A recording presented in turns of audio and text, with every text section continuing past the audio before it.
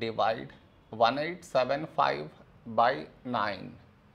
To do this division, we should frame it in this way. 1875 here, 9 here. This is your step 1.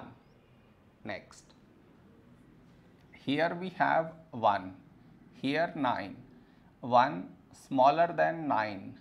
So we should take two numbers 18. When do we get 18? In 9 table, 9 2's 18. Now we should subtract, we get 0. After this, bring down the beside number, so 7 down. Here we have 7, here 9.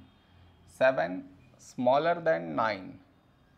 So we should bring down the second number. And the rule to bring down second number is put 0 here.